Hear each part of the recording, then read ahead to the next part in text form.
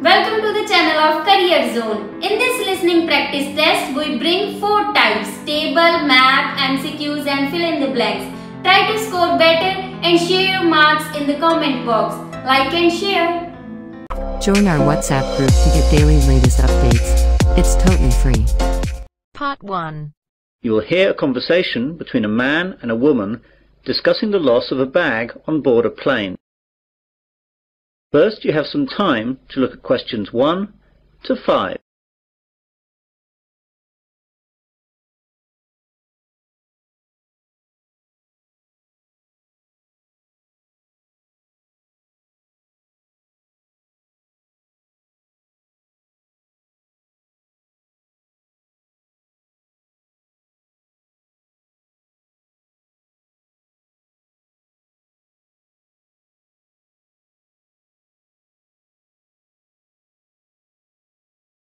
Listen carefully to the conversation and answer questions 1 to 5.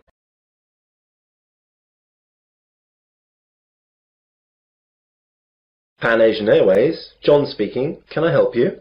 Yes, please. I left something on one of your planes last night. I got this number from the operator. Is this the right number to call? Yes, madam. This is the right number. I just need you to tell me your name to start with so I can fill out a lost property form. Kirsty Allen. That's Kirstyanlen. Right, I've got that. Now, what happened last night? Well, I was on a flight last night from New York to London that landed at 12:30 a.m. We were delayed a while in New York, so that when we eventually landed, I was so tired that I accidentally left my handbag on the plane. Did you report this to anyone last night? No, I'm afraid not. I didn't notice until I got home, and then it was really too late to phone.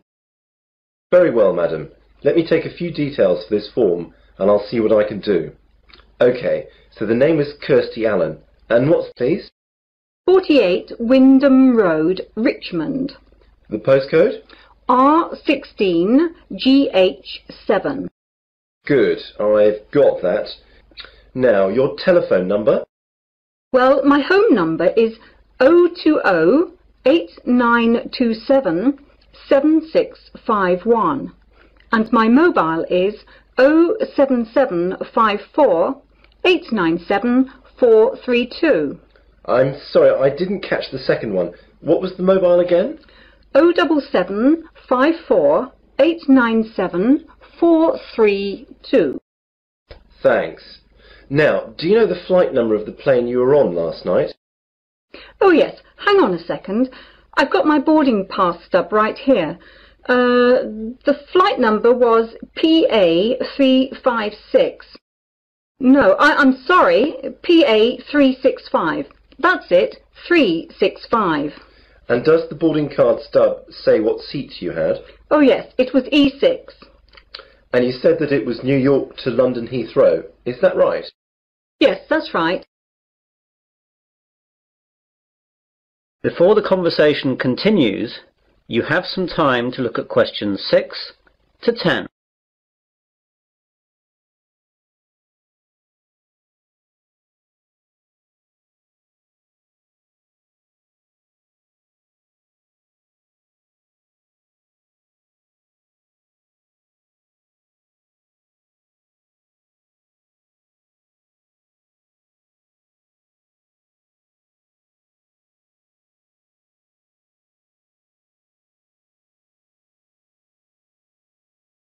Now listen carefully and answer questions 6 to 10. OK then. Now, I have to take some details about the bag that you lost. It was a handbag, yes? That's right. Could you describe it to me? Well, I guess it just looks like any regular handbag. It's very dark red with black handles, and the catch on the top is gold-coloured. Does it have any distinguishing marks? Not really. It's quite new, you see, so I haven't scratched it or anything. It's got a brand name, but that's just inside the bag when you open it, under the catch. OK. Now, can you tell me what was inside the bag? Quite a few things, actually. Not my passport, of course, or I would never have got out of the airport. My purse is inside, and that's got about $200 and about £70 cash. There is also my credit card and some membership cards. Good. I'll just write that down. Anything else in the bag? A small paperback that I was reading, some makeup, my work keys, but not my house keys, thank God, and a couple of pens. Have you informed the police about the loss of the card? Yes, and I've also cancelled the card with the credit company. Right. Now what I'll do is to contact the lost property, which is where your bag will have gone if it was found. I'll give you a call back within an hour and tell you what the situation is. If you haven't had a call within an hour and a half, call back this number and ask for me. My name is John, okay? Yes, that's great, John. I'll speak to you later. Goodbye. Goodbye. That is the end of part 1. You now have half a minute to check your answers.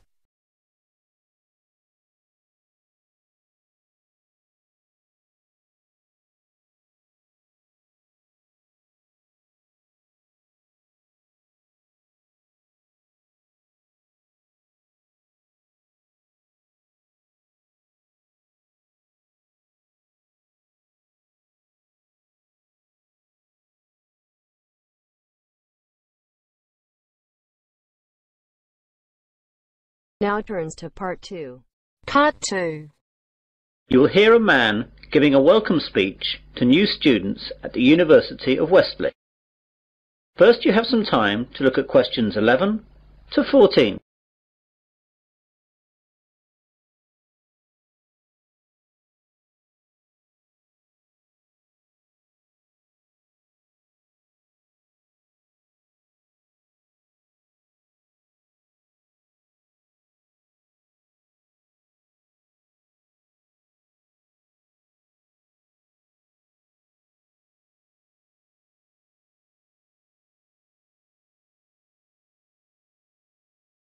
Now listen carefully to the welcome speech and answer questions 11 to 14.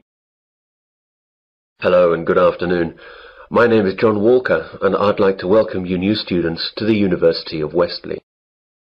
What I'm going to do today is just explain to you some of the facilities that you'll find here on our main campus and where you'll find them. If you look at the map on the overhead projector, let me talk you through some of the locations before describing some of them in more detail. Well, at present we're in the university's main lecture hall. If you go out of the main front entrance, then you will see opposite across the car park the entrance for the focal point of a lot of university life for most students. This is, of course, the Students' Union. About 150 yards on the left of the Union, as you look at it from here, is another focal point for the students, though not as popular as the Union, the University Library. Behind the library is the main university refectory, where many students eat both lunch and dinner. On the other side of the Union is the college chapel, and behind that there is a small hall of residence. There are 3 other halls of residence behind the Students' Union. Behind the hall that we're in now is the sports hall and grounds, and either side of us are academic departments with lecturers' offices, lecture halls, and various labs. You'll find it all a bit confusing at first, but you'll get to know your way around fairly quickly. You now have some time to look at questions 15 to 20.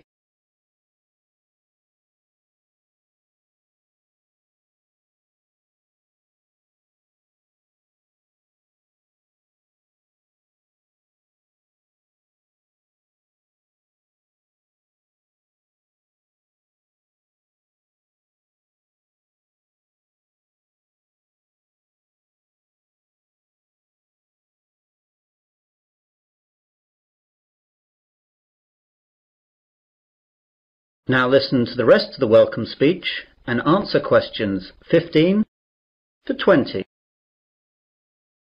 I'd like now to talk about a few important places on the campus. All students must belong to the Students' Union if they wish to use any of its services.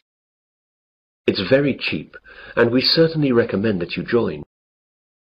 The Union provides a bookshop covering all the course books at the university, plus lots of other titles for a range of interests. You can eat and drink at the Union. There is a Fat Phillips on the ground floor, serving a wide range of fast foods and drinks. Then there is the main Union bar up on the first floor. This is where the Union parties, dances and balls are held. And there's a pizza corner where cheap, large pizzas can be served up in a few minutes. Other areas that will be of interest to students are the welfare office, the travel office, and the club's office.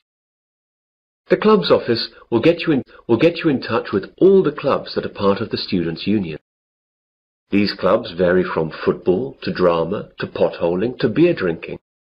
There really is something for everyone.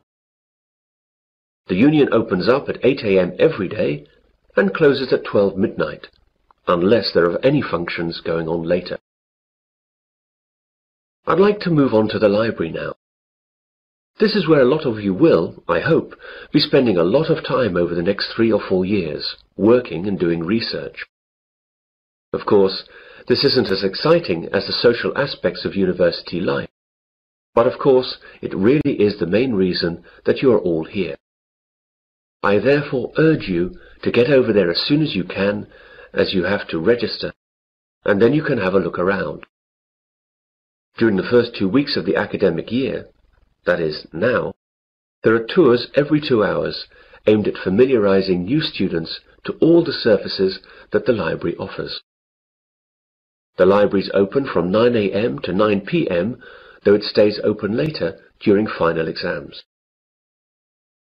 As I said earlier, the refectory is behind the library. The refectory offers a range of cheap meals at lunchtimes and in the evenings. It's open from 12 noon to 3 p.m. for lunch, and from 6 p.m. to 8:30 p.m. for dinner. They try to offer a variety of food, from favourites to healthy options to ethnic foods, and there's always a choice for vegetarians and vegans. The University Sports Hall is one of the most used buildings at the university.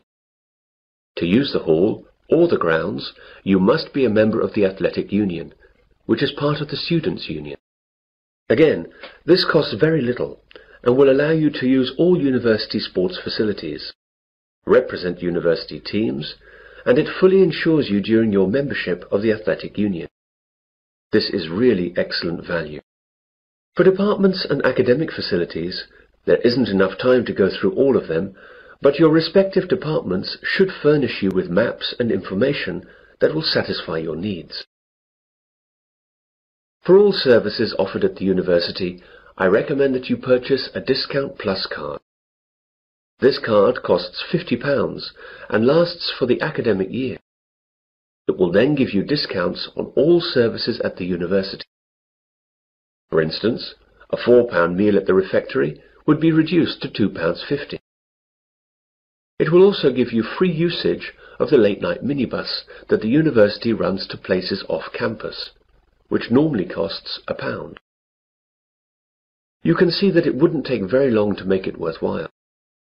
The cards can be bought at the Students' Union. Well, that's what I have to say for the moment. Now, are there any questions? That is the end of part 2. You now have half a minute to check your answers.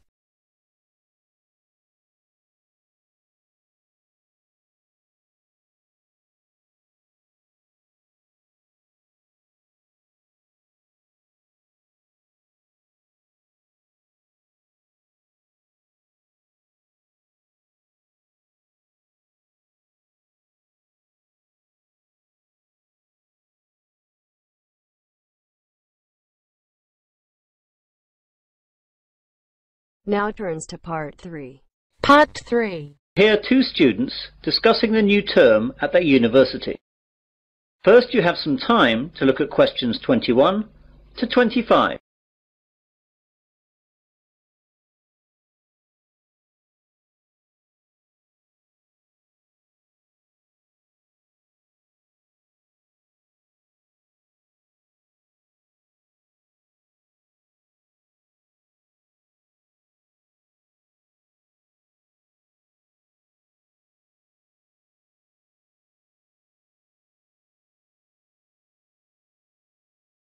Now listen carefully and answer questions 21 to 25.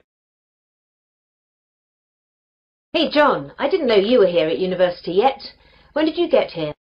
Oh, just yesterday, Thursday. I've got some stuff to get sorted out for the start of my second year, as I've just got some new subjects. Today I've got to sort out my timetable. It seems like I've got quite a lot to do this year. When did you get here? I've been here since Tuesday. What classes are you doing this year then? Well, I'm continuing economics, of course, as that's my major, but I'm taking an extra maths class and I'm dropping Spanish, so I can take up French. What about you? My major's the same as yours, of course, but I'm going to continue the same classes as last year as I like them so much. They're history and music. What's your Monday timetable like? Well, at 9, it looks like I've got French for 3 hours. That's going to be a tough start to the week. Yeah, I can't imagine it worse. I've got history for 3 hours, which will kill me. The good thing for me is that I've got a free in the afternoon, which will relax me after that morning. No such luck for me, though. I've got that extra maths class starting then, so I'll be hard at work all day on Mondays. Yeah, I don't envy you that. Still, the extra maths will really help your economics in the long run. I know, that's why I'm taking it this year. Last year I really struggled with all the maths that I didn't understand in the economics, but hopefully this year that will all change. What about sport? What have you chosen to do on Wednesday sports afternoons? Are you sticking with rowing? I'd love to, but the rowing club storeroom got broken into and the boats were damaged, so it's not possible till the club can get enough money to repair or replace the boats. They're really expensive, so that'll take quite a long time. So as I can't do that, I'm going to try out squash. What about you? I'm going to do the same as last year. Volleyball. That's good. It's in the main sports hall like the squash. I'll be able to see you a lot this year. Yeah, it looks like that. You can help me with the maths that I don't understand. Maybe, for a small fee, of course. You now have some time to look at questions 26 to 30.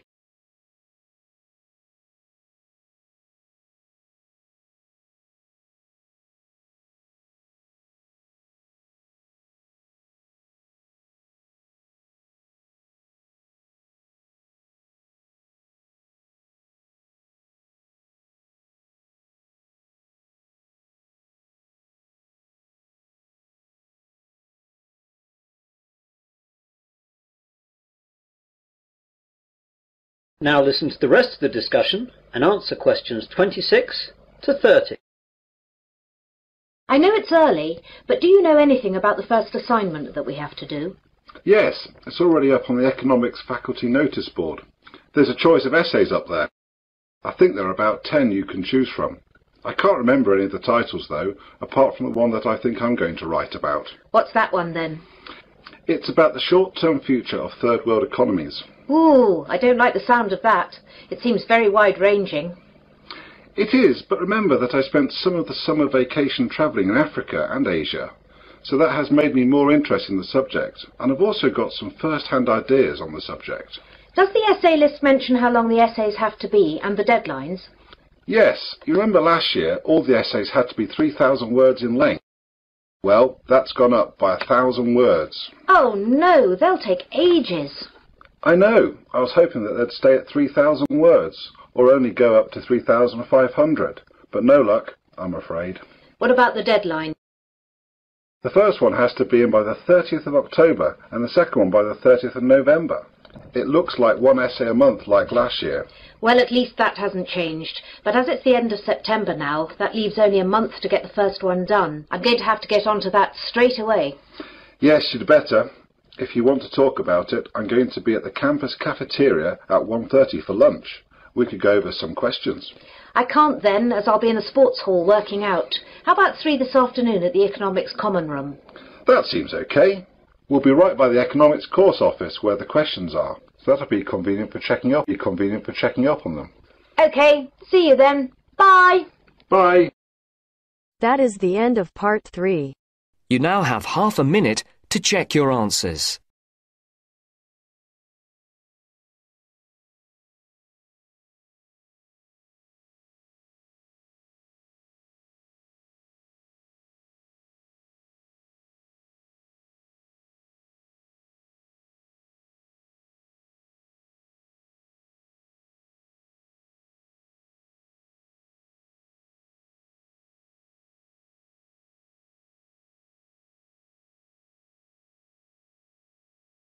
Now turns to Part 4. Part 4. You will hear part of an environmental sciences lecture. First you have some time to look at questions 31 to 40.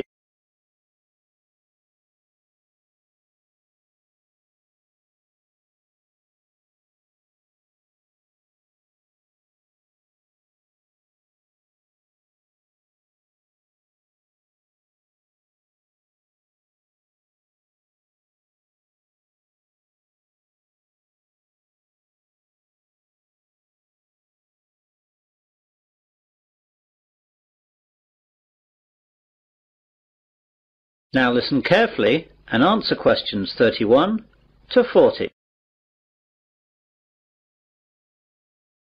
Good morning everyone. My name is Professor Wilson and I'm lecturing you today as part of your Environmental Sciences course. Part of this course is concerned with pollution issues in our world today, and part of this lecture will look at some of the ways that the oil industry has developed to deal with oil spills around the world. Oil tankers are the largest ships to sail in the ocean. For countries such as Japan that have no oil deposits of their own, tankers are the only way that oil needed to power their economies can be moved. They are designed to hold millions of barrels of crude or refined oil in reasonable safety and without damage to the environment. When oil is released from these ships, the oil spreads out over the surface of the water in a large slick. These oil slicks can cover hundreds of miles and they cause huge environmental damage. Oil is released for varying reasons. Accidents while loading and unloading and deliberate spills account for many slicks today, but it is ships hitting other ships or rocks which is the major cause of slicks. Because oil slicks are so damaging to the environment, numerous ways of containing them and cleaning them up have been developed. In previous years, slick cleaners would sometimes try to set fire to the slicks and burn them off, but that is rarely done nowadays because, surprisingly, nearly all oil slicks consist of compounds that aren't flammable. Combustibility comes after refining. The 4 ways of cleaning up oil spills that we'll look at today are as follows: the containment boom, chemical detergents, the sponge, bacteria. The containment boom is the most common method of cleaning up after an oil spill. Barriers are erected in the water and the oil is then sucked up. Basically, a containment boom is just a large float that surrounds and contains the slick. This method is cheap and straightforward, however only functions in very calm seas. Another method to clean slicks is to spray detergent solution from airplanes or boats directly onto the spill. Depending on the detergent, 2 things can happen. One possible result is that the oil can break up into clumps, which sink to the bottom of the ocean. Although these clumps are themselves hazardous, the problems caused by the clumps are much easier to deal with than the problems caused by oil slicks. The other possibility is that the oil then breaks down, which are soon spread and become harmless. This method is well suited to dealing with the larger slicks. A negative aspect is that often the chemicals remain in the water, and they can kill fish and other marine life. A Berlin-based company has developed an alternative method for cleaning up oil spills. Eco-Carbon has invented a giant sponge made of lignite resin that sucks up the oil, preventing it from harming the environment. The sponge comes as a mat, which contains crushed coal, whose small granules can soak up large amounts of oil. The process is safe and cheap.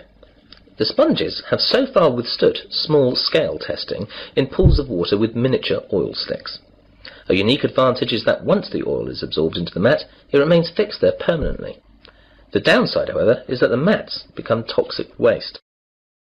Scientists are also trying to improve other methods to fight oil spills. At the scenes of oil spills around the world, they found bacteria that seem to have an appetite for the toxic black sludge. Now the scientists are breeding these bacteria and studying them to determine which is the most effective at reducing oil levels. Eventually they hope to put the best bacteria to work in helping clean up after oil spill disasters. The bacteria actually use the oil as food. As the bacteria reproduce, they eat more and more of the slick until it finally vanishes. Eventually, this method should be cheap, easy to administer, and be completely eco-friendly, as when the slick is gone, the bacteria's food source is gone, and they die, leaving nothing behind at all. So far, this method has no discernible drawbacks. Well, that's the end of the section of the lecture on cleaning up spills. This subject is an optional essay for your course. You'll find the reading lists and essay questions on the faculty notice boards along with a deadline for submission. If you choose it, seminars will be held at a later date. That is the end of part 4. You now have half a minute to check your answers.